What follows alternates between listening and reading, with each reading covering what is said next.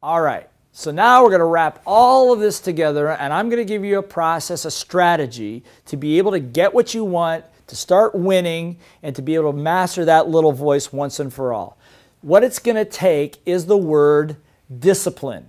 That's right, the word is discipline. Now, there's two types of discipline. There's instilled discipline, as my mentor Mac Newton said to me, and that comes from within. It's because you want something bad enough, you're willing to be disciplined, to go to the gym every day if that's what it takes, to make the right number of sales calls every day if that's what it takes.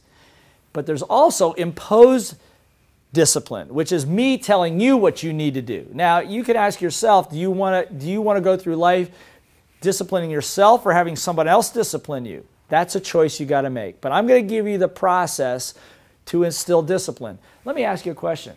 Are there areas in your life where you feel like you need more discipline? Of course. If you said no, then you're lying. We all do. Are there places in your life where you are very disciplined? Of course. The question then becomes, based upon the things that you want, are you disciplined in those areas? And I will tell you that if you're not getting what you want, it's because you don't have the discipline in those areas. So let's create this. Let's do this together, okay? You ready? All right, good. So step number one in imposing discipline and getting on the winning team and getting what you want, step number one is what we call status quo. That's who you are today. Say, this is me. Say it. This is me. Good, awesome. So that's where you are today, the good, the bad, the ugly, whatever. Then step number two comes next. Now I'm going to ask you to do something here, so you need to give yourself a little bit of room to do this, okay? And before I write down what step two is, I'm going to do a little exercise. I want you to stand up, okay? And I'd like you to cross your arms like this. And what I'm going to ask you to do is I want you to bend your knees and squat all the way down, as far as you can go, all the way down, so your butt is about even with your knees or lower, and then back up, okay? Now that's called a double leg press. Keep your back straight, shoulders back, and heels on the floor, okay? Just so you know, this is an exercise we do in Max Studio that 60, 70-year-olds can do quite easily, okay? So you got it? Cross your arms, shoulders back, and I'll count it out. Okay, ready? Down, 1. Down, 2. Down, 3. Come on, keep going. Down, 4. Don't quit on me. Let's go. Down, 5. Down, 6. And 7. 8. 9. And 10. Okay, take a deep breath. Give yourself a round of applause. Very good. Okay. Now, how do you feel? You find that easy?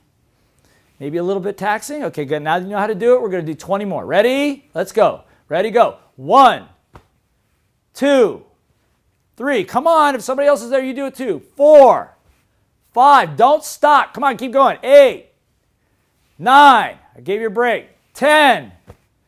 1. Come on, keep going. 2, 3. Heels on the floor. 4, 5, 6. Come on, stay with it. 7, 8. You can do this. 9, 10. Give yourself a round of applause. Good job. Okay, good. Now, hopefully you did it and you didn't cheat. Now, was that easy or was that difficult? Well, let me ask you this. Are you breathing hard? Are you sweating? How are your quads and your butt feeling right now? You know, if you're watching this, you should be in pretty good shape and be able to do this. So if your quads are hurting, and by the way, if they're not, I guarantee you tomorrow morning when you get out of bed, you're going to feel this, what you just did. Because if you're sweating or breathing, you got step 2 of becoming disciplined. It's called a wake-up call.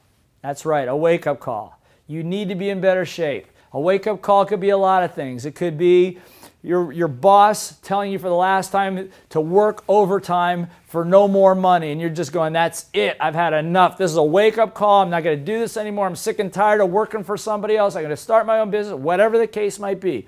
A wake-up call could be sitting down and looking at your bills and not being able to make ends meet again.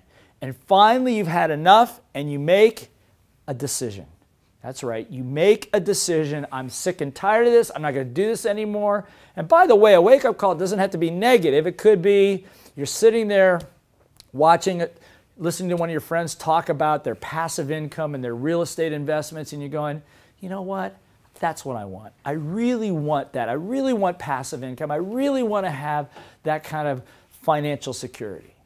and you make a decision that you're going to go to the next step. But my experience is it takes a wake-up call and a point of decision. And whatever your point of decision is, to go to step number 3, which we're going to cover next.